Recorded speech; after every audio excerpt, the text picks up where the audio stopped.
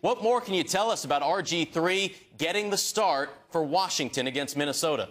This was a decision the Redskins made earlier in the week. They had said that they wanted to evaluate RG3 in practice on Thursday and Friday before making a decision. But the truth of the matter is there's no reason for them to let it slip out in advance to give Minnesota any type of heads up in its preparations as to which quarterback the Vikings will be facing on Sunday in Minnesota. But it is RG3, and it feels like a long time since we last saw RG3. He missed the final 3 games last year. Then, as you mentioned, hurt in week 2 early on in that contest. He has not played since then. And when he dislocated that ankle, the initial timeline was 6 to 8 weeks.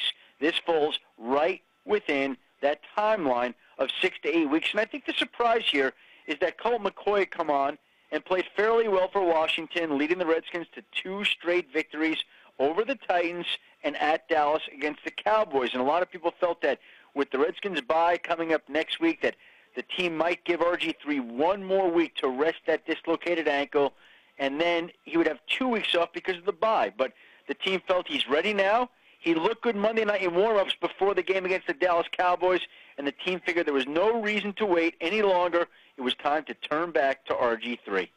Adam, how much do you think getting that win Monday night and having this momentum played into having RG3 start now?